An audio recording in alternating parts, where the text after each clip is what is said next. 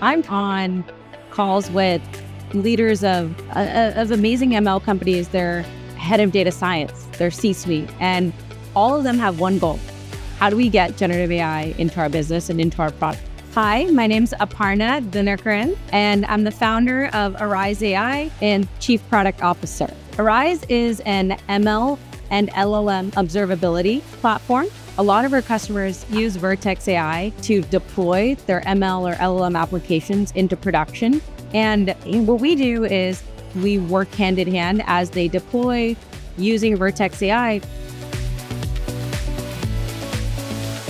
When you actually put AI into the real world, sometimes it may not work the way you expected it when you built it. What we do is help you evaluate how should you actually improve the prompt template to get a better response. Imagine it's a customer support chatbot for a video conferencing tool.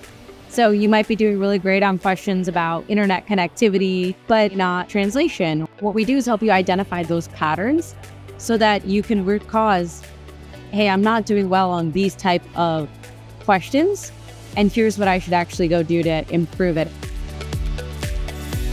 Arize started off on Google Cloud. We operate on a very lean operations team, and it's really possible because GKE, it just works out of the gate. It helps us scale up, it helps us scale down. We use Google BigQuery to do internal analysis, and then we also use Google Cloud Storage. So I'm excited about Vertex AI kind of offering these generative AI capabilities and being able to get more AI companies to deploy AI successfully. Vertex AI is extremely popular in the ecosystem. And I think the nuanced part about it is the enterprise, call it form factor. It has everything you need in kind of a single click way. You can set up an existing model, you can train it, you can deploy it, it just works. You want it to be really easy to actually deploy those applications, but actually getting it to work in the real world is still really hard. Arize is building a new way to observe LLM applications.